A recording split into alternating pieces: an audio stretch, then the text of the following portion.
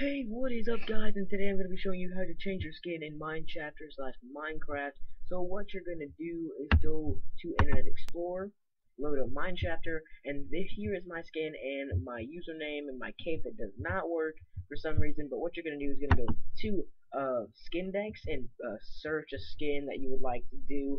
So here my example is Spider-Man. What you're going to do if you have the full Minecraft version, you're going to go upload to Minecraft. It's going to lead you to minecraft.net and just type in your email, and then it's going to say your skin has been changed. And then what you're going to do after that is, this works, I'll just show you what you're going to do. If you have mineshafter, you're going to need to go to this link right here, image link, and you're going to need to select all, and then copy it. And I'm not going to change my skin because I really like the skin that I have now. But here is this. You copy it. I guess I'll just show you, and then you're gonna need to paste it, and then save. And then it's gonna give you a message that says this does not appear to be a valid skin URL. Save anyway. You're gonna press OK. You're gonna press OK,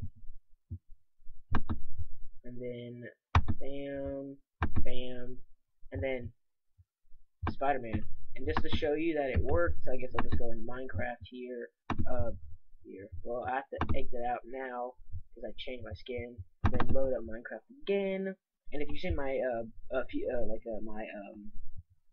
my latest videos, then you would see that I had this cool creeper skin. So, and then you just play, and then wait for it to load. And then I was getting a server, like a random server that I have.